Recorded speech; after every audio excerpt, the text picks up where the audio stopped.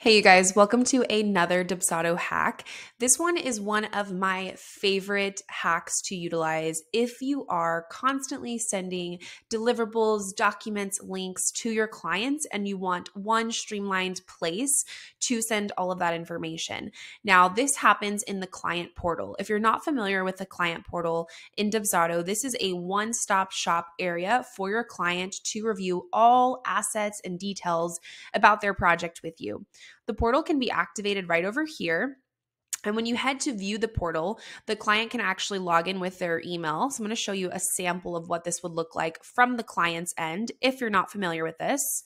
They can log in and they can see all the details related to their project. They can see unread emails, forms they need to complete, all of their open invoices, which they can click into to make payments and review. They can see all of their projects and past projects with you, including details and items related to that specific project, as well as their inbox.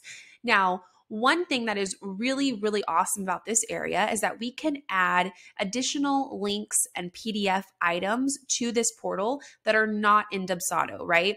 So a lot of times in Dubsado, we're sending items to the client such as questionnaires and contracts and proposals. But what if you are trying to send a link or a PDF to a client? For example, maybe you're an interior designer and you want to send over a Pinterest board to a client, like a link to a Pinterest board. Maybe you are a copywriter and you want to send over a PDF of deliverables for that client's copy, right?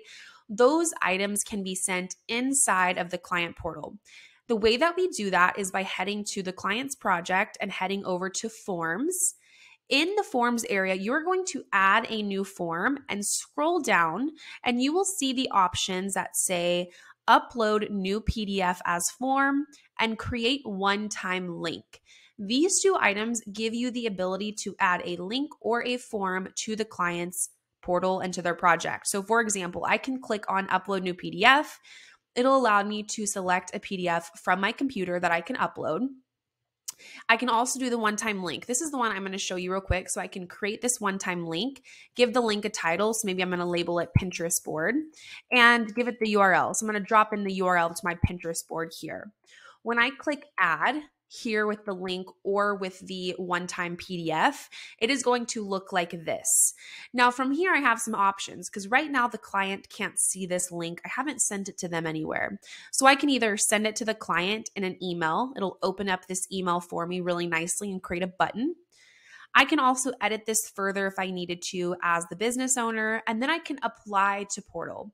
When I click this apply to portal button, it now added that link or PDF directly to my client's portal. So when I go to open up their portal, I'm going to do a little refresh here.